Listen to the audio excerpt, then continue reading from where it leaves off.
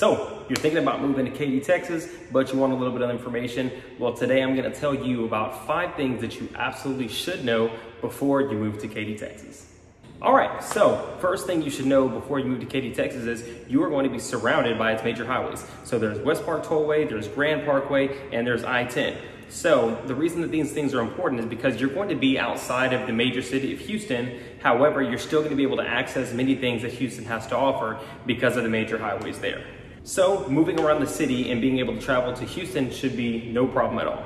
Number 2. Public schooling is awesome, and that's actually one of the biggest reasons why people move over to Katy, Texas in the first place. Fun fact, Katy ISD is actually ranked number 16 out of all the schools in Texas. So you can imagine the school district over there is pretty awesome. And according to niche.com, it actually received an overall grade of A+ compared to all the schools that we have here in Texas. So rest assured, if you're moving here and you're looking for a great school, Katy ISD is definitely going to be a hit. So, number 3, the most common complaint that we get here in Katy is the traffic. So, because there are so many homes in a small area, at some point or another, you're going to have to either cross a major highway or take a major highway, which is going to result in you being stuck in a traffic jam.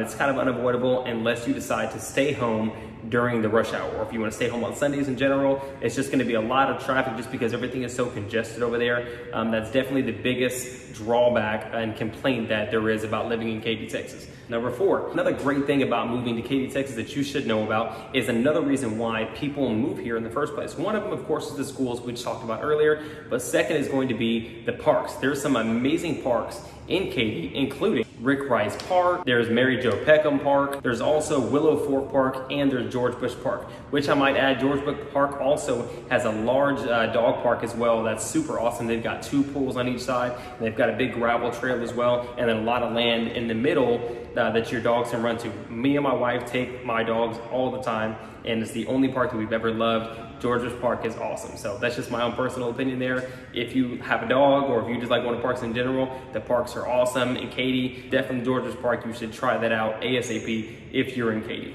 All right, and lastly, my personal favorite is gonna be the food. All right, so in Katy, you are never going to be bored trying to figure out what restaurant to go to because Katy houses some of the best restaurants in all of Houston, okay? So some to mention are Whiskey Cake, Dish Society, Tiger Noodle House, and Chewy's. And really, just to be honest with you, there's so many different choices. I'd be sitting here all day with a super long video trying to explain all the different choices there are for you.